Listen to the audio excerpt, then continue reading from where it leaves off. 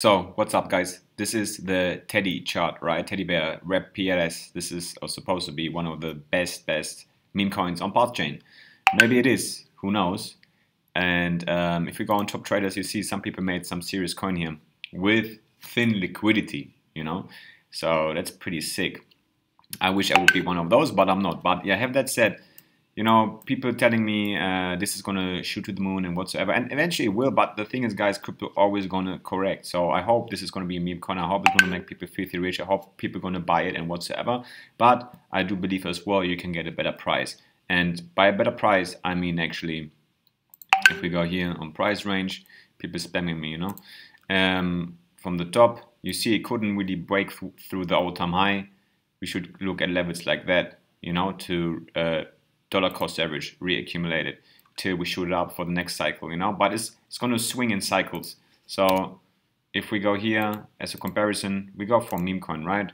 Let's go for paper. You remember there's this meme coin hype. Everyone wants to buy paper. Everyone is buying paper whatsoever. You fee farmer, you want to buy it, boom, it dumps. So I'm just going to show you here on V2. This is 5 months old. It's a bit older, the chart. The paper wrapped ETH, what we can put in perspective. And we go on the daily here, and you see, guys, 1, 2, 3, 4, 5, 6, 7. 1, 2, 3, 4, 5, 6. Anyways, you know, to make it short, let's do it in weeks. 1, 2, 3, 4 weeks up like crazy, dump. 1, 2 weeks up, dump, kind of. Now, if you believe in it, time to buy it. That's what I just think. You know, this is my humble opinion. You know, and if we look for Teddy again. Not this one, this is a new one, thin liquidity. Be careful, guys, don't get burnt. This is the one we want. Teddy rep BTC. This one is the one we want for Teddy Bear.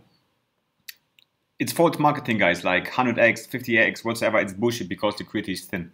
You know, it doesn't really matter. But if you go on weekly, yeah, get out of here, man.